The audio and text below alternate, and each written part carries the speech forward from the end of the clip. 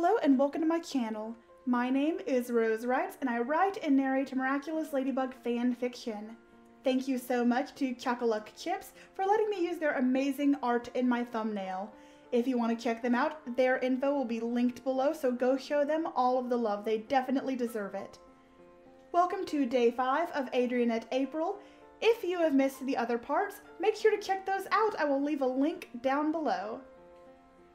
So please enjoy Adrienette April, day 5. Undercover. Marinette? Tikki tapped on Marinette's arm with no response. In a voice much louder and even more shrill, the Kwame yelled, Marinette! Are you going to stare at that picture all day?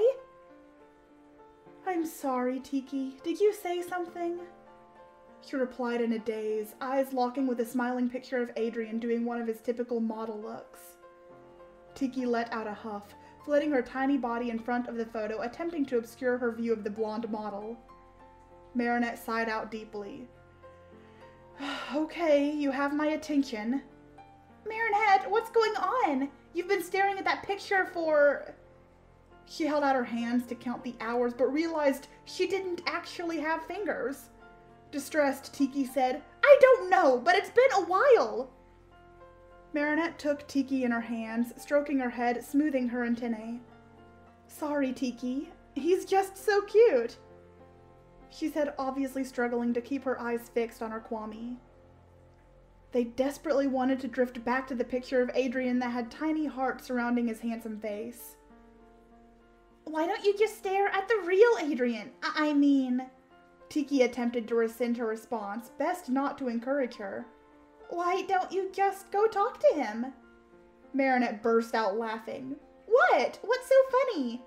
Just go talk to him, Marinette repeated humorously. Yeah, right. I can't just go talk to Adrien Agreste. Tikki's face twisted in genuine confusion. Why not? Marinette's face brightened. Wait, I can't just talk to him, but you! Tikki made a tiny X with her arms to ward off this dreadful idea. I can't talk to him, Marinette. What are you even thinking? No talking to him. You can spy on him, see what he's doing, sniff his pillow. What? Maybe see if he's staring at a picture of me too. She spun around wistfully, doing a badly choreographed ballet routine. Absolutely not! You're so obsessed with him, you go undercover! Tikki turned her back to Marinette. She would not do Marinette's dirty work. Undercover, Marinette echoed. Yes, that's it! Tikki, you're a genius! Marinette stumbled to her closet, throwing clothes upon clothes out into the floor. Tikki narrowly dodged to not be swallowed by a jumper flying past. Marinette slipped an arm through a slightly oversized suit jacket. Then she reached into her FX tackle box full of fake blood, prosthetics, and the like. She grabbed some spirit gum, dabbing it on her upper lip, adding a mustache that looked suitable for Mario. Marinette, what exactly are you doing? Tikki asked skeptically, unsure if she wanted the answer. Going undercover, like you said, Marinette said cheerfully, admiring her new man appearance in the mirror. It wasn't believable, though.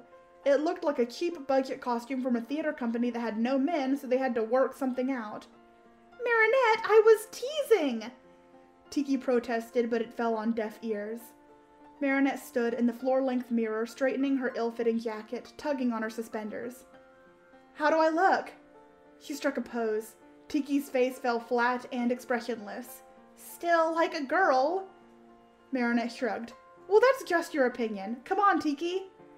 Marinette patted her shirt pocket, to which Tikki reluctantly flitted inside, having this feeling of dread that things were about to go wrong.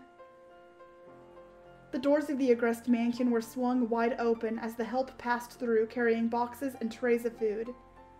Here's my chance, Marinette thought. She stood a little taller, relying on her platform shoes to add a few extra inches to her height.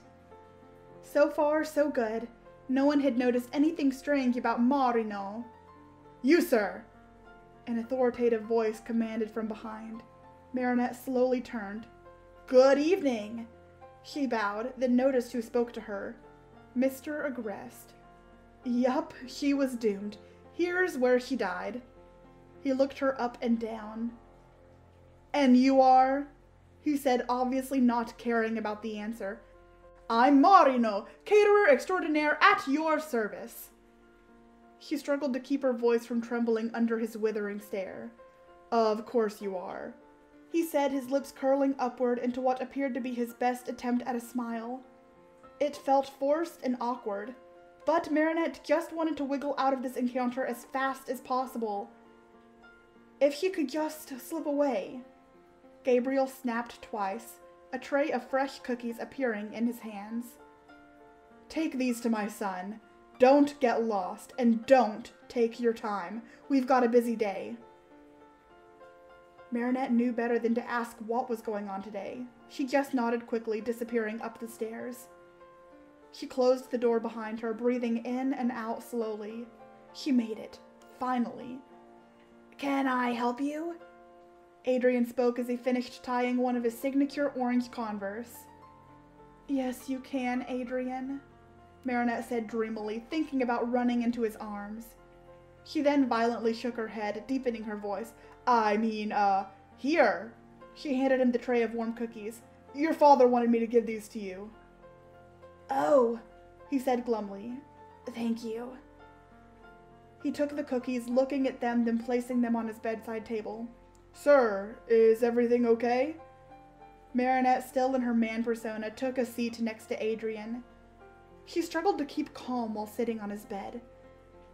Okay, I just have to control the crazy. I can do that. Adrien gave Marino the side eye before proceeding. It's father. He makes time for all of his most important clients, but me. I can't remember the last time I had a normal meal with him. He covered his mouth, staring at Marinette, getting uncomfortably close to her face. What are you doing? She stammered, struggling to keep up the man facade. Adrien backed away, wearing the same saddened expression. Sorry, it's just I typically don't open up to people that easily. You're easy to talk to, that's all. What's your name? Marinette shot up so he wouldn't see her flustered. Oh, I'm Marino, and thank you, sir. She made a loop around Adrien's room, making a mental note of everything. The scent, the minimalist decor, the video games and mangas that lined shelves stretching to the ceiling, and a familiar photograph on his computer desk. The faces smiled back at her. It was Marinette, Adrien, Alia, and Nino, before they saw Jagged Stone in concert last summer. What a happy night. Each teen sported merch from their favorite singer with washable purple streaks in their hair. Adrien's arm was wrapped around Marinette and Nino. Looking at the picture made Marinette smile, taking her back to that night. Adrien came up from behind. This night feels like a long time ago. It's the only time I've ever been to a concert. Who are these people? Friends of yours, I assume? Marinette said, trying to feign ignorance. Maybe she could really find out how Adrien feels about her. It was risky, of course, but she was undercover after all. Yeah, he said. Marinette didn't have to look at him to know he was smiling. These are my best friends. You know, it's weird. A year ago, I had no friends. Really? Who wouldn't want to be your friend? Well, you know, with my father being who he is, everyone wants to be my friend because I'm slightly famous. He scoffed, speaking mostly to himself. It's ridiculous. Marinette searched to ease the tension. So, what's with that dark-haired girl? Huh? Adrien looked back at the picture, his eyes lighting up. Oh, that's Marinette. She's great. Marinette felt her heart swell twice its size.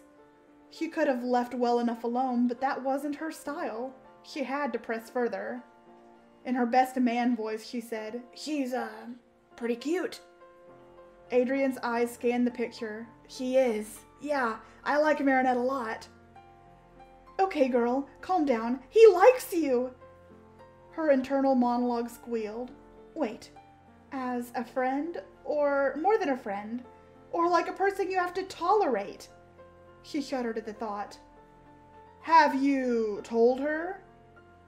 Marinette breathed out, hoping she didn't seem too nosy. Well, no, but... Adrien stopped speaking, looking at Marinette. What's going on with your mustache? Adrien pointed out curiously.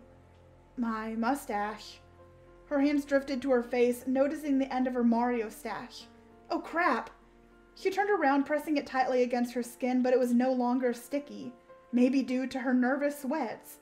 It was holding on, just barely. When she turned around, Adrien's brow furrowed in a mix of anger and confusion. What's going on? Who are you, really? Adrien, I can explain, she said in her normal voice as it broke, trying to conceal tears. You better start to or I'm gonna rip that fake mustache off your face, he said, stepping into her. Marinette took off the half-stuck-on stash. She watched his face fall. It's just me. I'm sorry, Marinette said, bowing her head. Why didn't she just listen to Tikki? Tikki was right about everything, and now she had really made a mess. Marinette, Adrien spoke flabbergasted. Why did you? He had trouble forming a complete sentence. So much didn't make sense. Nothing she did ever made sense. She craved to crawl back in her bed and pretend this was nothing more than a bad dream. Let me be honest, Marinette started, then murmured, for the first time today. I really like you, and I thought if I came here I could find out if you liked me, and I guess it kind of worked, but massively backfired. Marinette embraced herself for what was to come. She thought he might be angry, tell her he hated her, but he just stared at her, and somehow that felt worse. Why didn't you just tell me how you felt?